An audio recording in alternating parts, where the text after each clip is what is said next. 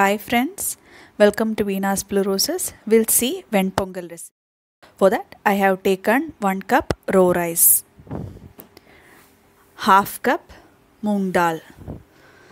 To temper we need chopped ginger, some curry leaves, 1 tablespoon cumin seeds, some peppercorns, cashew nuts, some raisins.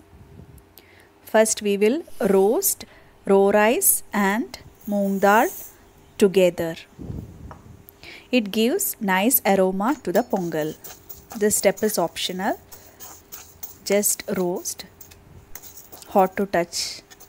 Then we can soak it.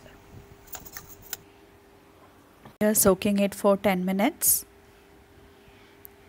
Heat a cooker. Add some ghee. Add chopped ginger to it. Add some asafoetida. Add 4 cups of water to it.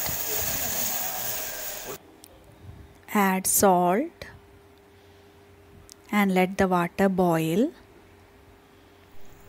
Check for salt now itself. Add the rice and dal mixture once it starts boiling. This is how the pongal looks. If you feel it's dry, we can add some hot water to it.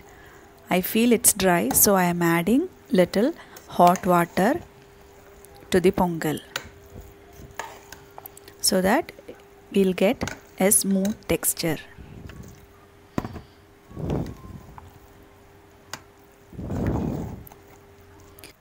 To temper, heat a pan. Add 2 tablespoons of ghee. Add chopped ginger and curry leaves to it. Along with it, some cashews and raisin.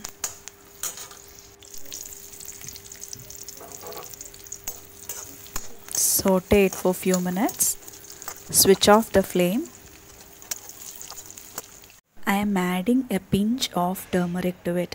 Turmeric gives nice color to our pongal. It's done. Now pour this to pongal. Pongal is ready. We can serve this pongal with coconut chutney or sambar. Now we'll see a quick sambar which we can serve along with this pongal. For that I have chopped white pumpkin and small pumpkin, 1 eggplant or brinjal, some shallots or small onion peeled. I have taken half cup tur dal, 1 tablespoon moong dal mixed. Tamarind I have taken this big and soaked in hot water. Then I have taken finely chopped tomatoes, only 1 tomato I have taken.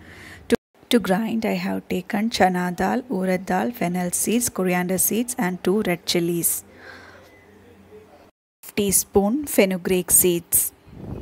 Dry roast everything. First I am adding chana dal and urad dal mix. Roast it until it's golden brown. Once it's brown, add rest of the items except fenugreek seeds. Fenugreek seeds we have to add at last. If it burned, the sambar will taste bitter. Roast everything until you get nice aroma. And everything to a smooth paste by adding little water and keep it ready. Now we will cook dal. Wash the dal, add turmeric and little salt and cook in pressure cooker and keep it ready. My cooked dal is ready. In a pan, heat 1 tablespoon oil and add peeled shallots. Add little salt. Fry it for few minutes. Add turmeric. Then add all vegetables. I am adding brinjal last because it takes less time to cook. Cover and cook. Add Add little water if required so that the vegetables will become soft. Once it cooked 3/4, we'll add tamarind extract to it. Let the vegetables cook in the tamarind water.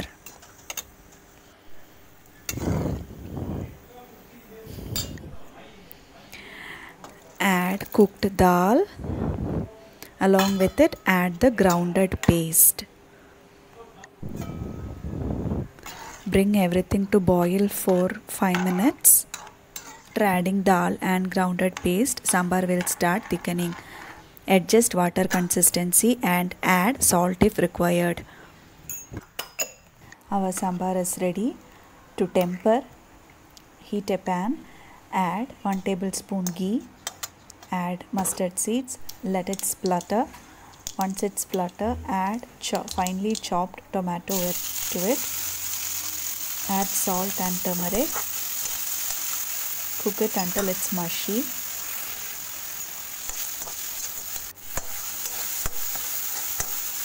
Add some curry leaves to it. Add this to sambar. Add little asafoetida. Mix everything well. Our yummy sambar is ready. Thanks for watching. Please do subscribe to Veenas Blue Roses for more videos.